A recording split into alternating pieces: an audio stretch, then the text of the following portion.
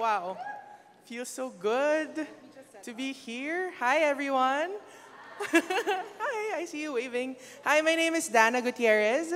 And my name is Stacy Gutierrez. And we are advocates of body positivity. And as what Isa said, we started this revolution, this accidental advocacy back in November 2009. And it's such an honor to be a part of this conference, to see a lot of esteemed people jump in the dialogue we started almost a decade ago. So this is like, wow, cloud nine kami today. Yeah. And to gather, for Isa to use her influence and all the other people, it's such a privilege and an honor. So we started the blog, theplumpineye.com, when my sister was recovering from her anorexia bulimia. And we just wanted to talk about the very obvious thing about us, which is our bodies. No one's talking about our bodies the way we want it to be talked about, especially here in the Philippines. It's always, tumaba ka, umitim ka, pumayat ka, and that's how we greet each other, right? Parang, uy, hello, tumaba ka. And so this advocacy, we just wanted to talk about our struggles, and then it grew and it grew and it grew, and then people wanted to hear more about what we were saying. All right, so, sometimes a revolution takes over the revolutionaries, and with it comes mga false concepts about the main message of it. So, 10 years later, as my sister said, so many people now are joining in the discussion of body positivity, talking about beauty, talking about body love, and, there are so many advocates for it na din. But, we want to debunk some myths on body positivity because we feel like the message is getting a little bit muddled up, and we just want to clarify a lot of things. But before that, let's explore what body positivity means, taking our cues from culture, trends, social media, and the media. Next. Okay, so I'm sure most of you know who this model is, Ashley Graham, right? She's very sexy, she's at the top of her game. She's all about releasing your sexiness and your sex appeal no matter what size you are, right? She even started the hashtag trend, I am size sexy, and with over 1 million, 2 million followers on social media. Of course, this hashtag trended.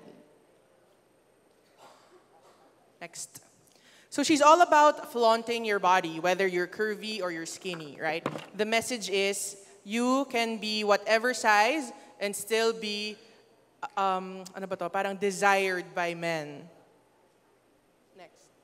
Now, if we take our cues from pop culture, self-confidence is all about being sassy, whether you're thick or you're thin. And I'm sure you've heard of this song, All About the Bass by Meghan Trainor, right? It trended a couple of years back.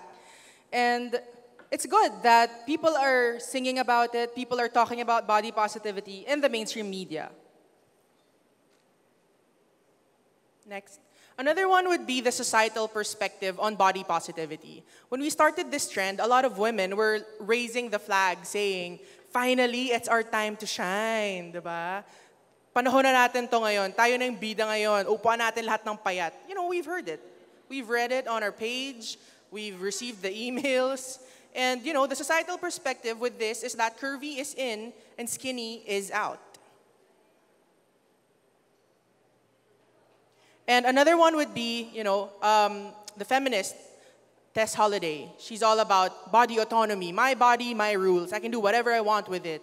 If I want to binge and gorge and eat whatever I want, you have no say in it. I can post pictures of it, I can post videos of it, and that's okay because your body is your rules. And of course, Tess Holliday is a very much celebrated body activist in the US. And she has over millions and millions and millions of followers. She's been the only girl in her size to be featured in Cosmo, in People magazine. And on the cover, she's on the cover. And she says she does it because she wants to show her relationship with food with no shame. Also today, we see body positivity in marketing tactics by brands, di ba? Ang dami-dami na ngayong brands na nag-cater to plus-size girls and their clothing and their shoes or whatnot. And this is an in-store material by Zara. And diba, it says, love your curves. Ayan. Oh, diba? So today, body positivity is also a way to expand your market to curvy or bigger bodies. And this is another example by Calvin Klein. This is their first plus-size model saying that they want to show diversity in how they represent women. Okay, may mga nagre-react na. Relax, relax. Okay, hold up. Wait lang. Okay, so now we want to tell you about our take on body positivity and break those 5 myths that we just presented to you. Of course, with a decade's worth of work we've put in, the research, we don't buy into every body positivity brand that's being presented out there. That's why we're here. We're trying to break the myths we presented and tell you why we don't buy into them. All right, so if we go back to this image of Ashley Graham, diba? It's very sexy. And alongside all the other top plus-size models like Felicity Hayward, if you check out their social media, ganyan din halos the way they pose, the way they exude themselves, Denise Bedeau, and all these other top plus-size models. So it's all about sexiness and sex appeal. Okay, so if you look closely, who is this model speaking to? Diba? Let's assess. Media literacy tayo today. Is she talking to her mom? Is she talking to her sister? Is she talking to her friends? The body language, assess it. Sino yung kinakausap niya, di ba? Men. Very good. Okay, she's talking to men. And this is a classic example of sexual objectification in images. So what is sexual objectification? It is a woman using her sexuality as the main factor of her personhood. Meaning, wala nang iba about her, it's just all about her sex appeal, her sexiness, katawan niya. And here you see her body parts are all exposed. She is displaying her body as a form of sexual pleasure for men, and it is very evident in this photo. Now, what's our take on it? When we see sexual objectification at play, there are 2 participants in this dynamic. Number 1 is the subject, and the second one is the object. The subject is the one acting upon. He is the doer to the object, while the object is waiting to be acted upon. So make no mistake about it, the object, no matter how hot she is, no matter how sexy she looks, she will always be subordinate to the subject, okay? Now, there's nothing wrong with wanting to embrace one's sexuality. By all means, please, we are women, females, we love to present ourselves a certain way, we want to feel confident and desired, sure. But know the boundaries and calculate the cost.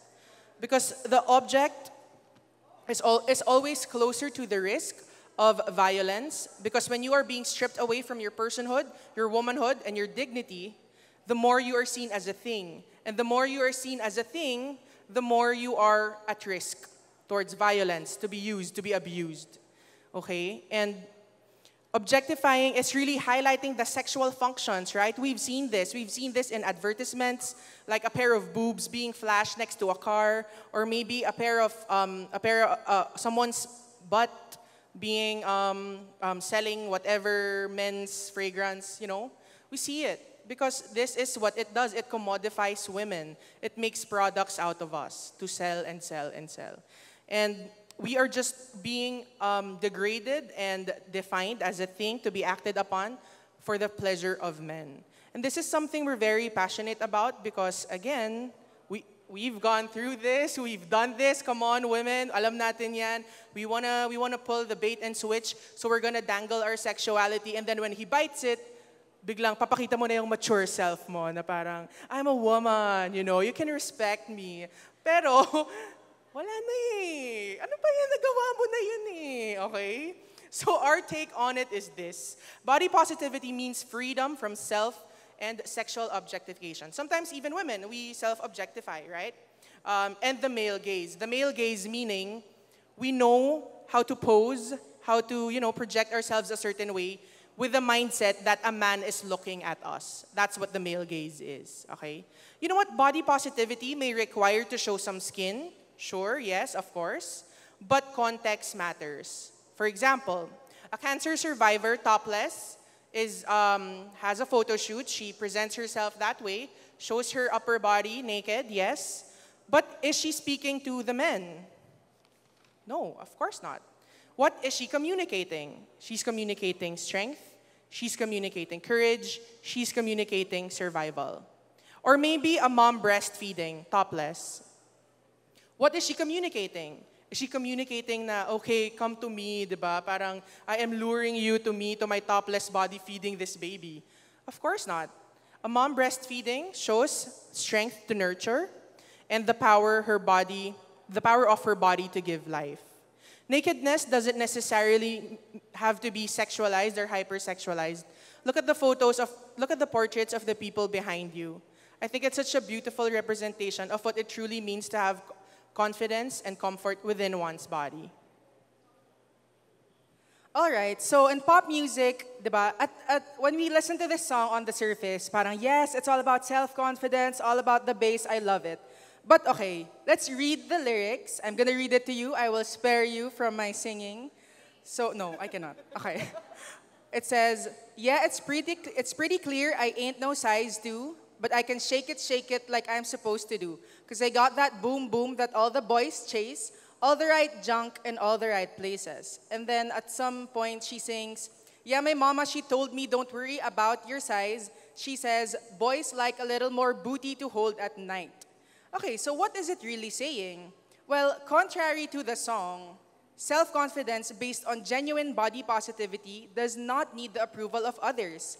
If you listen again to this song, at the end of it, it's still saying na, okay lang to be big, to have a big butt or whatever, because boys still like it anyway. Or as long as men still like it anyway. Yeah, exactly. So what if they don't like it anymore? So you're gonna lose your self-confidence now. You're gonna feel bad about yourself.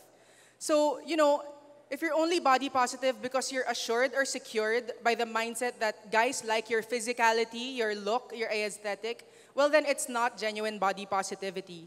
Because real body positivity, again, does not need the approval of others.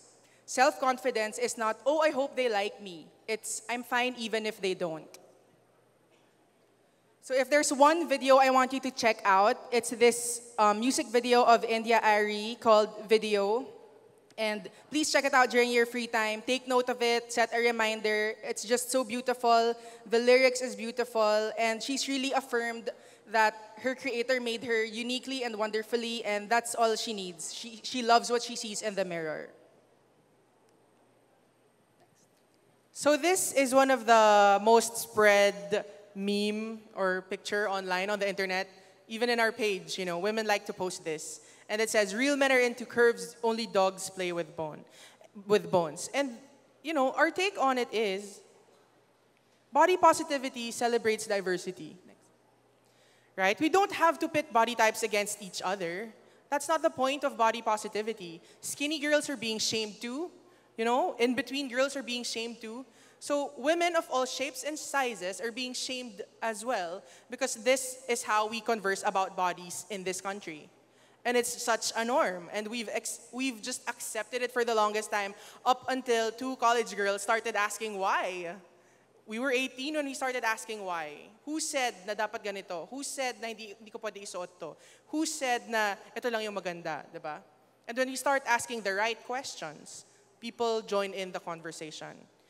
And body bullying is not body acceptance. It's not we're the ones hot now, you're the ones out. It's never that message, And bodies are not trends to be subscribed to for a certain period of time. Hindi siya, in ngayon mataba, so kain ako kasi in ngayon mataba. Tapos and then the next 5 years, the trend now is like a different body type, so I'm gonna adapt to that. Like in the 90s, women with thick lips were shamed. They were made fun of. They were called fish lips. But women with thick lips today, they're seen as an Instagram model, right? But what if 10 years down the road, the trend changes? How are we gonna keep this pursuit of wanting to fit in and wanting to reach that standard? And most especially, I think the most important question we should be asking is, how is this affecting the way we view ourselves, the way we view our womanhood and our bodies, and how are we projecting that onto others, right? And another one would be Tess Holliday. She's all about, do whatever you want with your body, your rules. But are there any boundaries? So our take on it is body positivity is not a license to live an unhealthy lifestyle. It's about taking care of your body from the inside out. always inside out. It should be an overflow.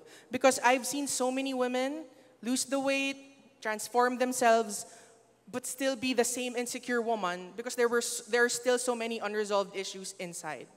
And ownership is equated to responsibility. There's no other way to put it. Once you own something, you're responsible for it, right? So once you start accepting and owning that body, there are certain responsibilities that come along with it. You can take care of something you hate, okay? Now, we're not saying that Tess Holliday hates her body, but maybe there's something about it that there's a certain view of bodies that you have to acquire because how you view your body will tell you how to take care of it. And body positivity is not an excuse to let yourself go. Never.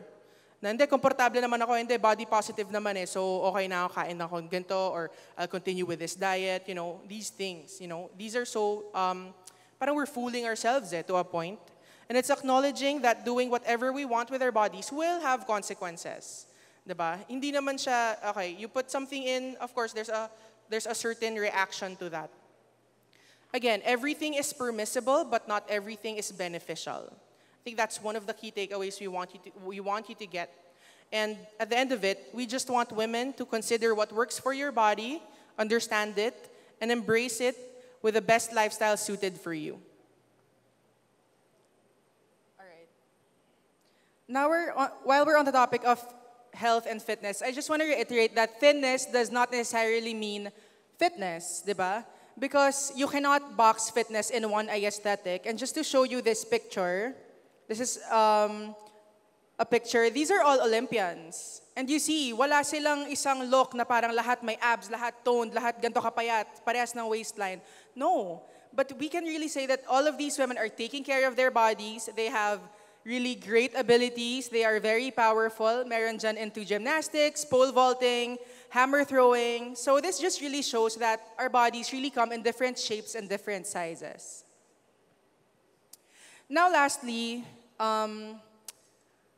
not every brand that says they're body positive is actually body positive, okay? Obviously, asaan ang curves, hindi ko makita, okay? And this is by Zara. And everyone's just riding on the trend because that is what it is. Body positivity has become a trend and it's just so fake.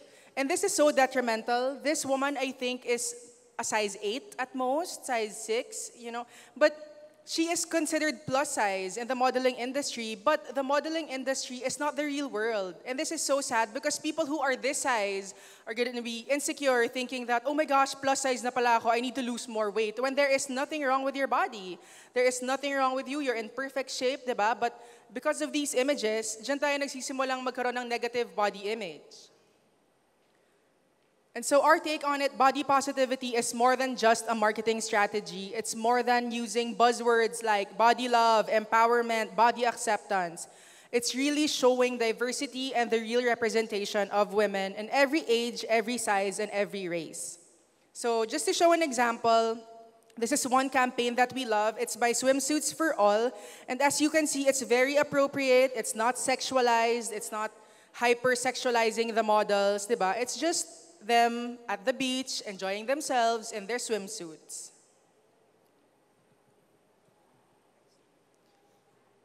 If there's one thing that we love from beautyredefined.net, it's this. Lindsay and Lexi Kite, they say, assuring a girl she is beautiful will not protect her from the pain of being called ugly. If we give looks-based comments the power to build us up, we reinforce their power to tear us down. Because cop out na yan eh. Everyone's beautiful. Lahat tayo maganda. You're so beautiful. Yeah, sure. Pero again, it's still focused on the appearance. The intent is good. I agree. And I believe that every woman has her own distinct, unique beauty. Yes, I agree. But at the end of it, it still agrees with the message that we are just our bodies. Yun na yun end all be all natin as women. But we are more than our bodies. And beauty shouldn't be the end all and be all of our womanhood. People have preferences. People have prerogative. Some men don't like fat girls, and that's okay. We've gotten emails from women saying na, itong lalaking to, ayaw niya lang ako dahil mataba ako.